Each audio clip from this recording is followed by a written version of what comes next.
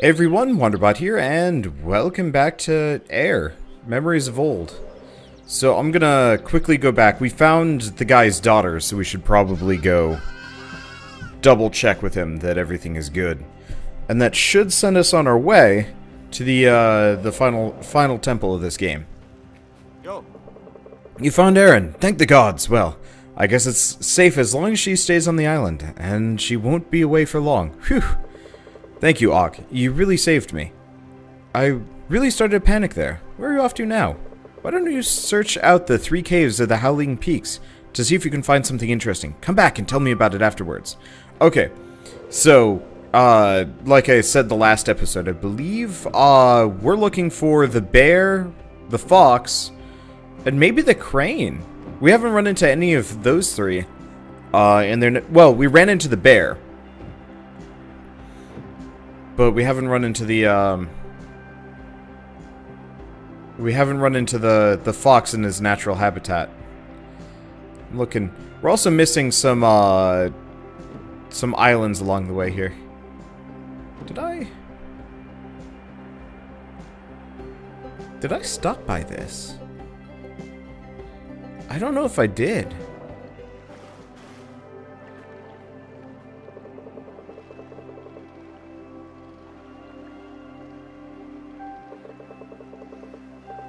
Okay, yeah, no, I never read this one.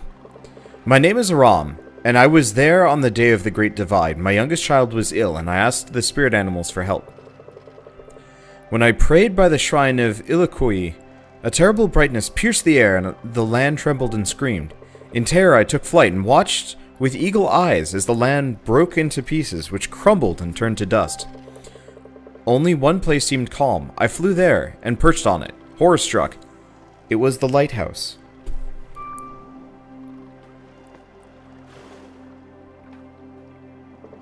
The lighthouse was surrounded by a golden shimmer that warmed and soothed me. I saw the priestess Kara pass by me, weeping. She held a lantern key, such as they make in the city of Urza, but the lantern was dead. The shimmer came from Kara herself, dwindling as I watched. She descended the lighthouse, and I saw that many spirit animals had gathered around the tower, watching. When Kara came to them, they bowed their heads, and she left, and then left, as if at an unspoken signal. Kara then looked at me and said, "You are Aram? I know you, and we need to talk." I found my voice and asked, "What has happened to the world, Kara?" She was silent for a moment and then said, "A great danger has gone, but also a great light. It's time we gather all those who are lost, so that we may find a way for our people to live in peace with the world again." Ever since then, I've been flying from one broken island to another, to tell the lost people that there is a new home. To lead them here, where we, in time, may heal again, where my youngest can regain her strength. Yeah, I missed that. That actually was kind of pertinent lore. I don't know how I missed it. I guess this is kind of in the middle of nowhere compared to everybody else. Or everywhere else. Gonna quickly double check to make sure there's nothing else around here. Yeah, it feels like there should be more people, and I'm betting it's kind of implied that there are more people in this general area. Oh, there's a... No, wait, no. We're going past the monolith. There's nothing over here. Yeah, I'm gonna fly to the other side. There's a series of islands we haven't discovered yet over here, so I might as well check them out. But yeah, that island with all the lore tidbits or whatever was kind of in the middle of a ring of clouds that I hadn't flown over, because it wasn't on my way. Okay, so we're looking for whatever's over here. If I can get there. Yeah, sorry these episodes are not coming out exactly the most, steadily. It's like every other day. I'll try and do more. Just Halloween and everything else becomes kind of a problem. Okay, so we already saw this fox statue. And we'd looked at the rest of this, but we hadn't done anything with it. So we got some deer, and we're gonna start seeing some more snow. Oh, there is a person here.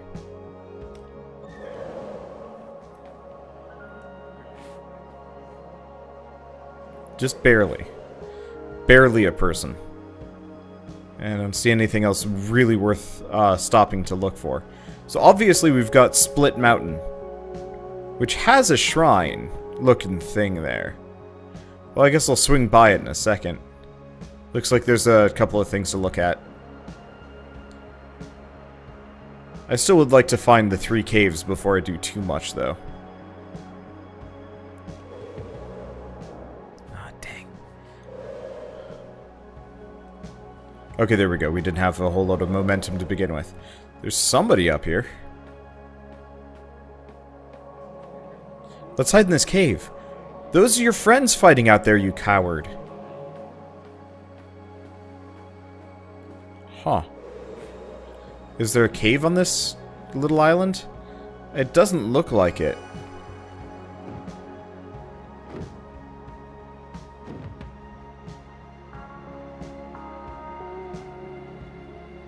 It's interesting, though.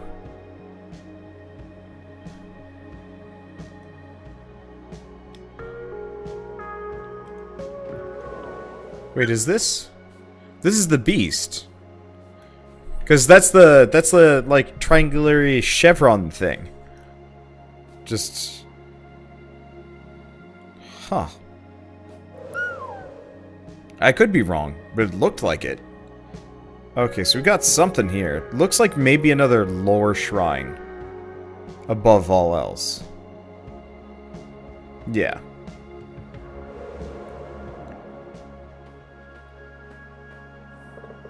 I am Ura, and the guardian of the land of gods. I made this record so that my children and children's children may remember. On the day of the Great Divide, when our world shattered, I was still a child. I remember sitting at the white stairs of the southern city of Urza. We had planned to journey to the west, but since the God King had waged war on our city, our lands were not safe anymore, and we stayed inside the city walls. The God King, Kuroku, as he was called, had built horrible weapons, flying machines of raining fire, but we always thought them far away, or even empty rumors. When the bells started ringing, fire and tears mixed in a horrible rain over us. We wept and screamed to the gods to end this, but we were answered by silence. And then the ground trembled, great cracks appeared, and split the white stone walls of Urza, and people fell into the black depths of the earth. I saw my loved ones disappear into the heaving earth, and when the steps beneath me broke, I fell too. But my spirit animal spoke to me, and I remembered and spread my wings. I do not know how, but I flew for a long time over broken lands and stormy clouds. I arrived at the outskirts of the land of gods, half dead, and fell unconscious on its grass. When I woke there, a priestess sat beside me, tending my wounds. She said that Urza was no more, and that the world had shattered. A god had sacrificed himself to seal away a void from our hearts, and broken the world in the process. Many had died, but so had the God King, and his own city, On, was no more. Our shattered world was now at peace. I wept, and still, after many years, I weep at the memory of this day, and the terrible cost of this peace.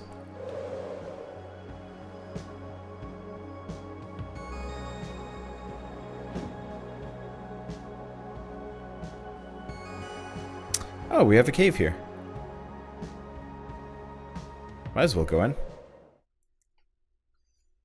I don't know if this is the right cave to go into, but I mean, it's no temple. That's kind of everything that matters. But yeah, I've been taking this game real slow. For kind of good reason. I mean, this is not a game that's meant to be rushed through, for sure. Illiqui's Den. So this is probably... I want to say Illiqui was the crane. Yeah, so we're looking for, we're also looking for the Fox Spirit's den as well. Well, let's stay down here first. There might be some interesting tidbits.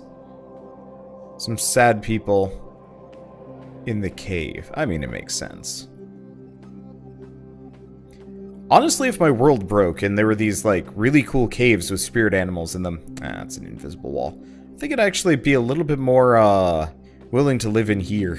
Maybe? I don't know. I guess if your world's breaking apart, you wouldn't exactly want to live in a cave. It sounds like a rocks fall, everybody dies kind of situation. That's not exactly, well, safe. I don't know, I just really like the idea of caves. Caves are cool, but there aren't really a whole lot of, well, caves that you can, like, go into and spend a whole lot of time in. Usually they're tourist traps now. I've been to the Carlsbad Caverns, which are awesome, but they have, like, a freaking dining... Oh, the fox.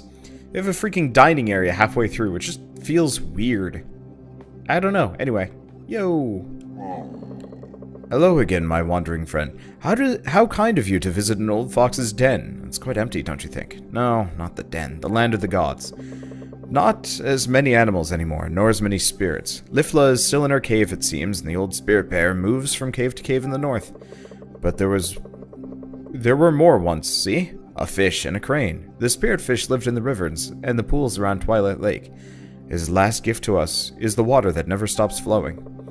Without it, we would have been lost a long time ago, and the spirit crane, well, she helped guide the last priests and priestesses north during the Great Divide. She was hunted down by Kuroku's men, as they mistook her for a swan. Fools. As they declined, so are we declining. All we can do now is ask questions, and I have two for you. Why the Great Divide? And why you? Wanderer in search of answers, little wanderer. Thank you for your company. It was such a long time ago, but finish your quest now, or else there won't be another time. People often ask, why did you choose the name Wanderbot? The answer is, I mean, obviously, I like to wander around, and I like robots. But I guess the last little bit would be, it is super common for people to call me Wanderer in games. And it's always kind of super amusing. It wasn't intentional, but it's kind of a nice little side thing that happens constantly. Alright, so that was one half of the Split Peaks. I can't imagine we're gonna have another cave in here, especially along the middle. But I figure I might as well check. I also find myself looking for Korok spots, which I know is not at all well, not at all the right game. But I do it anyway. Yeah, so let's keep looking around. So we found the bear, though I think we might want to talk to him again. Because he might have new dialogue for us. Aha.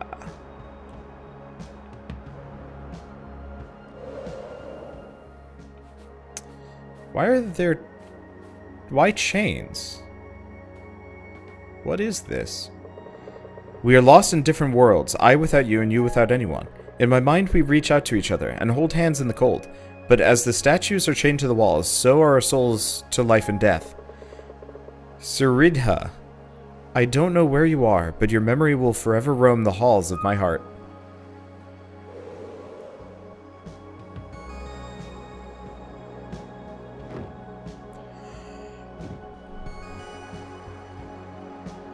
Huh.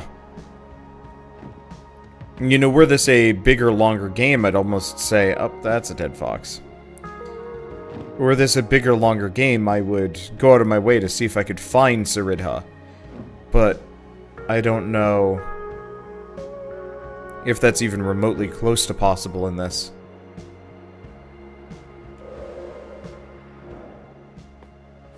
Okay, so we had these guys here. So this is Memorial. So this is something. Surrender, you dogs of On! The lands are breaking apart! Run away, the troops of Urza are coming!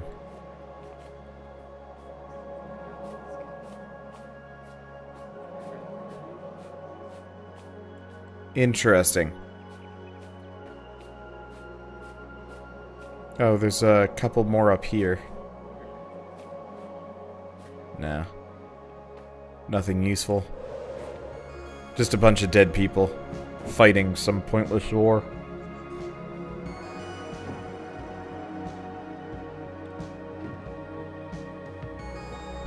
I remember when I first played this game and I found flying to be actually really awkward.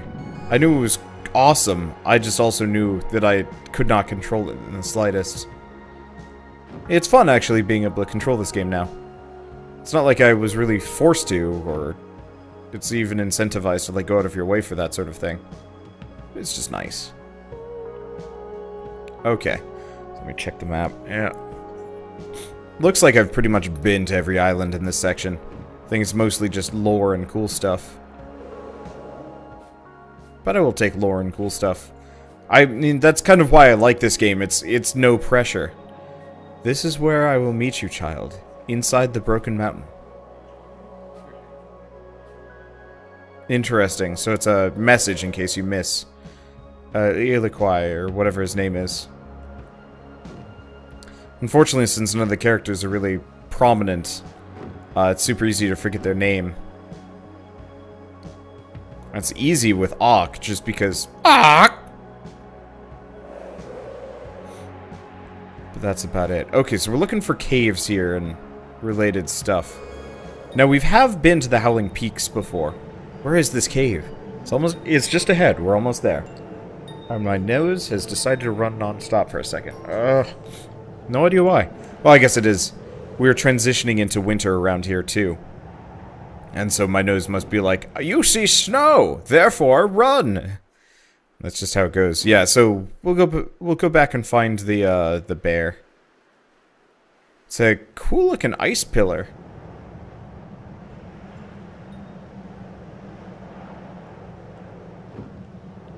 I just want to see if there's anything I'm missing. Oh, no. I guess we'll just go check this out. I think this is where we had met the spirit bear previously, yeah?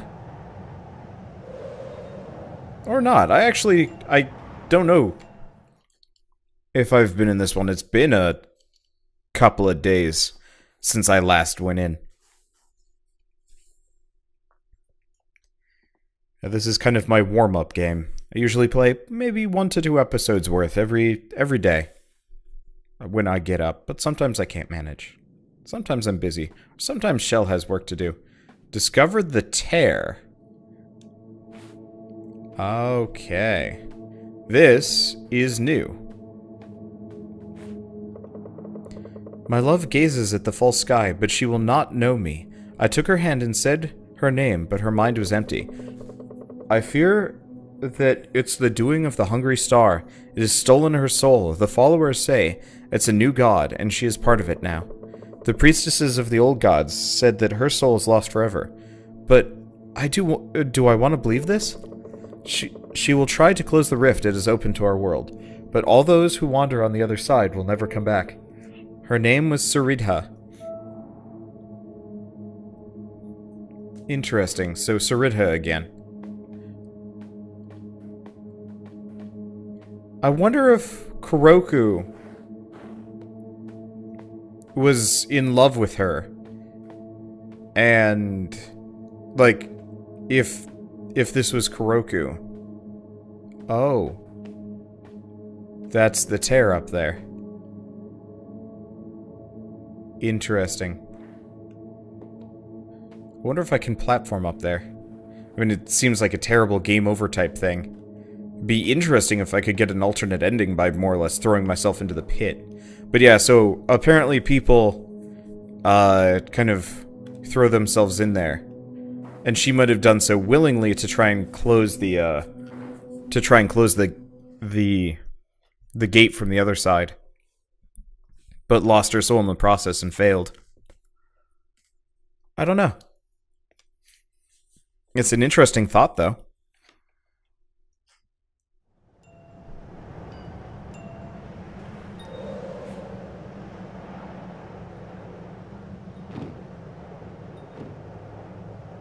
Yeah, so the bear was somewhere around here. Looks like we have a lot of structures and stuff around.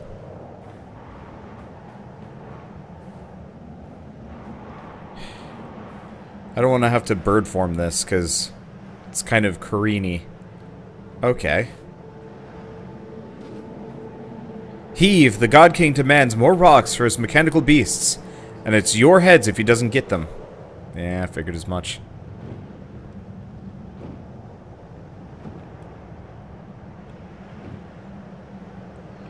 Okay, so we've done that. It's interesting, I kind of came here, found that original cave, the bear, and then I was like, I should be here.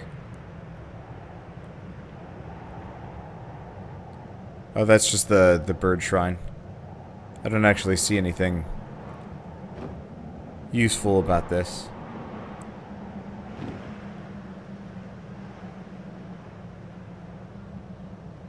Or am I in the wrong location, actually? You know what? I don't think I made it up this far.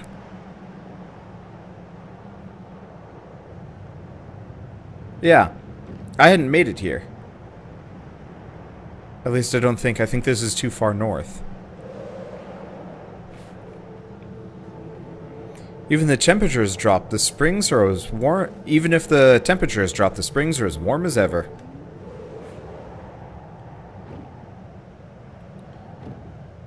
Yeah, so we're looking for 3 caves up here. So I guess I wasn't tasked with finding the bear. I was tasked with this, sort of.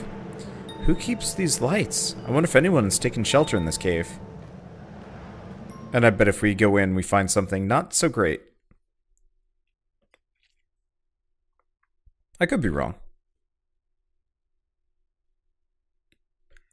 Well, I think I might explore this cave and then end this episode here. I know they're a bit short, but it's also short on time. I'm getting there. I'm getting back to having full time. Beartooth Cave. Oh!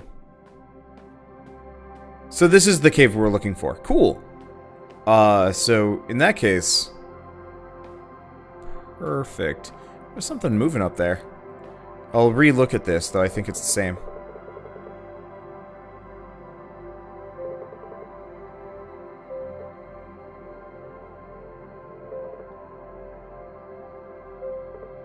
Did I read this? Yeah, I did. I most definitely did. We've been in this cave before. Okay, so there's functional landmarks. It'd be neat if I could actually have like left little map notes or stuff, because I actually would totally put down like POI markers on the map to say like, hey, you've been here. Oh, okay, it is just the bear moving around. I thought I saw something else. Something like Foxy or Wolfish moving around, but I think it might have just been the bear's head. Or a trick of the light. Could have been either. Oh, nope. He does move his head. Ah, time flows so fast, my lady. I thank you for coming here. It was a great pleasure to relive the past for a short while. But the world is growing weary and is missing something it once had. I hope for a great ending of this tale, and it seems it's not entirely over just yet. Okay, so we found the bear, we found the fox, and we found the tear. Maybe it's time for us to go back to the lighthouse, but I think I might keep exploring. What I might do is go check every island, find where the temple is, come back to the lighthouse, then go back to the temple, and then probably go from there. That seems like it's probably the most functional way of doing things. I don't entirely know. Either way, I will see you guys in the next episode of AER Memories of Old. And as always, thanks for watching.